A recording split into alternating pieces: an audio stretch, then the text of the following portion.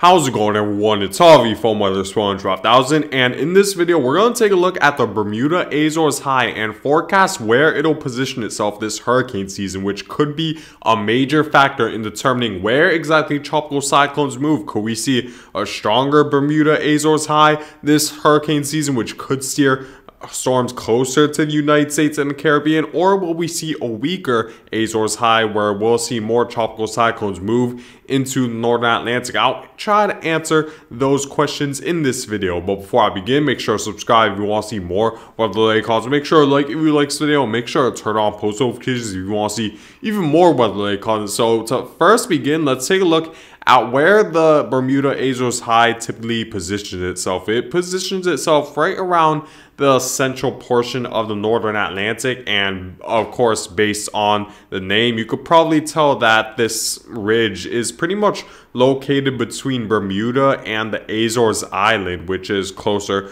to the eastern Atlantic, closer to Europe than it is than the continent of North America. And while it does seem like it's stationary in one area, the movement of the ridge fluctuates a lot, to where sometimes the ridge could move eastward, or sometimes the ridge could move further westward, which would steer storms further westward as well. And as you can see, there are pretty much three positions of where this ridge could be located at. So the first position is where the ridge is all the way to the east. It's closer to Europe than it is to the United States. And as a result, during this scenario, we typically see tropical cyclones move northward much earlier, and as a result, pretty much stay far away from the United States and pretty much are essentially just limited to being fish storms. There might be those tropical cyclones that do bring stronger wave heights than usual along the East Coast, even if it's hundreds of miles away.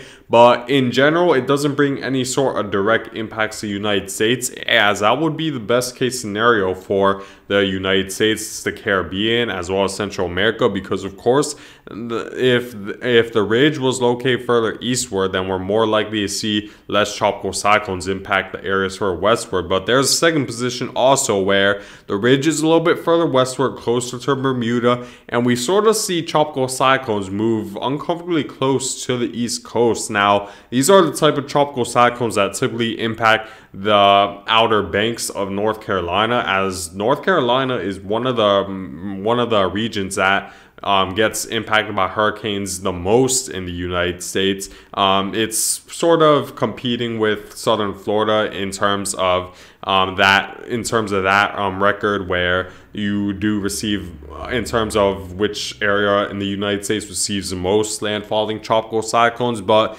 Outer Banks of North Carolina typically does receive a lot of tropical cyclones, mainly because it pops out right in the middle of the Atlantic, right where the Gulf Stream is, and it's in an area where the wind shear isn't necessarily strong enough to steer this east. And it's in an area where it's relatively close to the Gulf Stream and sort of pops out in the open Atlantic. So as a result, we do see a lot of tropical cyclones move through North Carolina before headed eastward. And this typically happens during the second position of the ridge, where it's located further eastward, where sometimes we see tropical cyclones impact North Carolina and even areas further northward if there's just enough ridging or not enough wind shear to steer the tropical cyclone further eastward very quickly. So the second position is more of a worry for the East Coast. However, the third position is of course much more of a worry for the Caribbean, I'd say, as well as the Gulf of Mexico states, where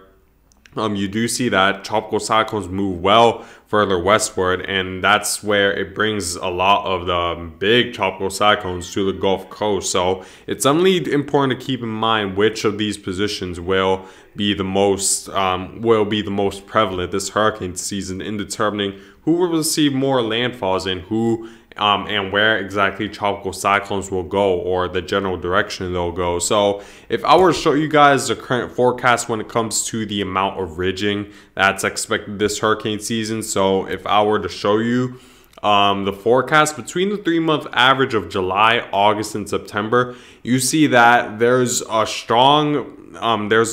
pretty much a strong forecasts that we're going to see very strong ridging throughout the northern Atlantic. So we could see a lot of storms steer further westward as a result, and maybe not as many storms that move northward, because we do see a strong ridge build right around eastern Canada that could force storms further southward rather than steering northward.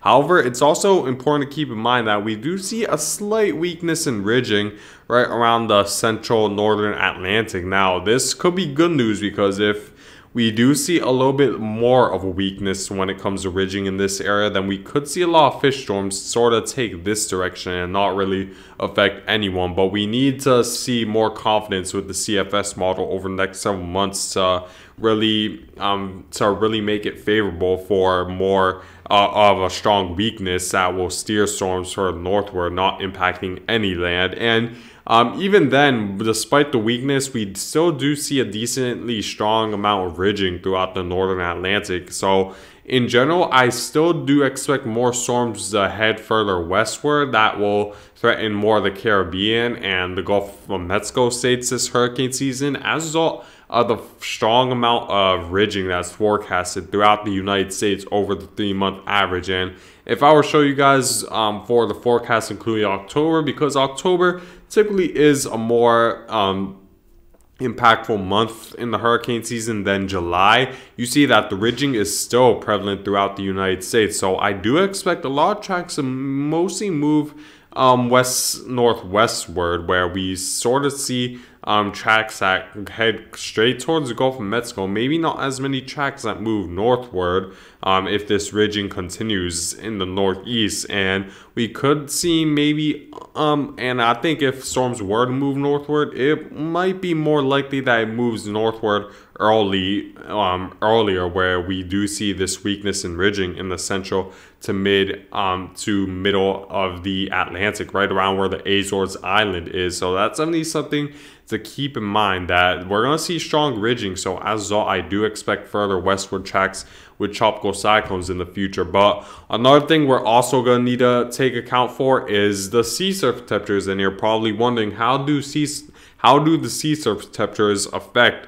where the Azores, where the Bermuda and Azores High is located, and what it does, how sea surface temperatures affect that location is by creating areas where there's a little bit more lift and a little bit more sinking air in the atmosphere. Because, for example, if the sea surface temperatures are a little bit warmer than average, then that area of the world would experience more of an upward motion in the atmosphere, which would discourage any strong ridge from building over that region where sea surface temperatures would be warmer than average, and as a result we'll see a strong more lift in the atmosphere. However, in the areas where sea surface temperatures are cooler than average, it would encourage more of a ridge to build and more stable air to build over that area, because of course cooler air mass does not rise up into the atmosphere and rather sinks. So anywhere where the sea surface temperatures might be cooler than average, or at least cooler than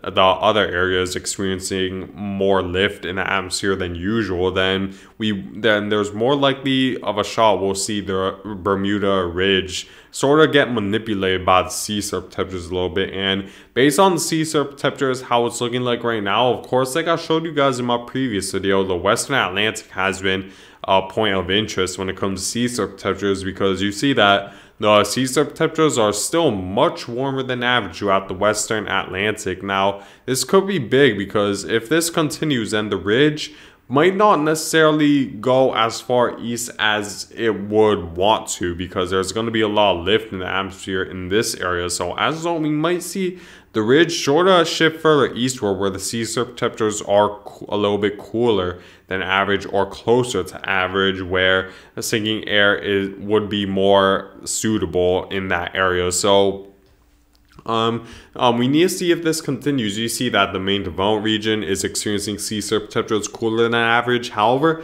I do expect the sea surface temperatures to rise above average in the main development region once we head closer to the hurricane season. However, I'm not sure if it'll necessarily be enough to really outweigh the how much above average the Western Atlantic is. So even if it does, the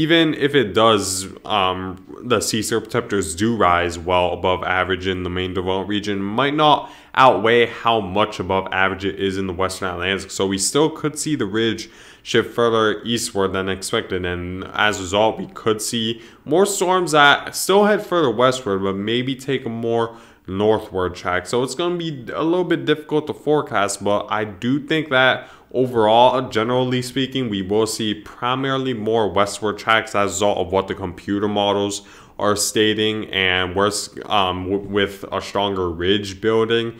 And despite the fact that we're going to see warmer than average sea surface temperatures here, I'm not sure if it's going to be enough of an effect to pretty much change what the CFS model is currently forecasting. So that's something to keep in mind when it comes to this hurricane season. Now, in terms of where I expect hurricanes to track this hurricane season as a result of the position of this Bermuda-Azores high, I do expect the high to be a little bit further eastward, westward, to where we will see tracks move sort of in this direction. In the red is where I expect the most tropical cyclones to move through. This includes the northern Gulf of Mexico. This includes a lot of the Caribbean.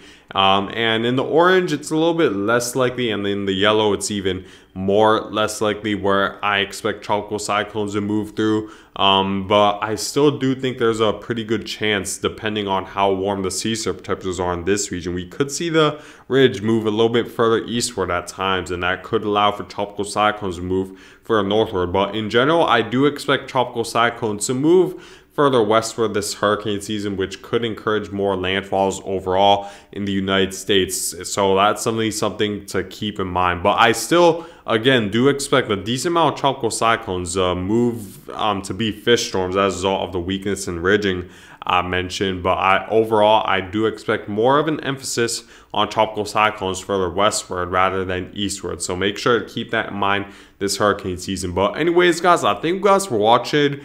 Make sure to subscribe, make sure to like if you like this video, and I hope you guys all have a great day.